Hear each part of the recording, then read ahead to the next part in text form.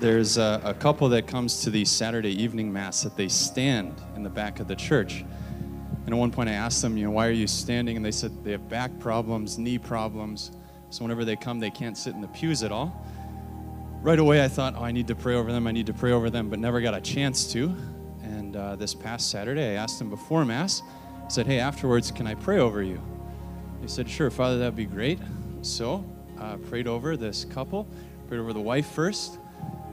She knelt down for the first time in like 20 years, genuflected.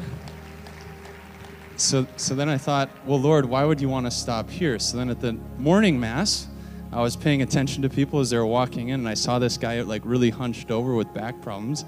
His name was Phil. So I said, Phil, can I pray with you after Mass? He said, sure, Father. So prayed with him, and he was standing up straight. Thanks be to God. So then at the later Mass on Sunday, partway during the Mass, my shoulder started hurting. I thought, that's weird. Like, why is my shoulder hurting right now? I thought, oh, Jesus, do you want to heal right shoulders? I said, Lord, if this is what you want, let the pain go away right now. And it did. And then my knee started hurting, and then my ankle.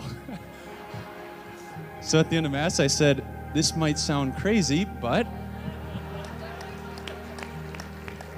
And after Mass, there was a line of probably 15 people. Everybody in the vestibule, this is the beautiful part, the couple from the Saturday evening Mass came back to Mass on Sunday. They were sitting the whole Mass, so I didn't see them there.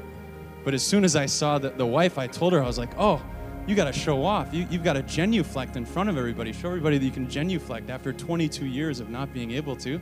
She was a little bit embarrassed about it, but she demonstrated it, and then I just had everybody lay hands on each other.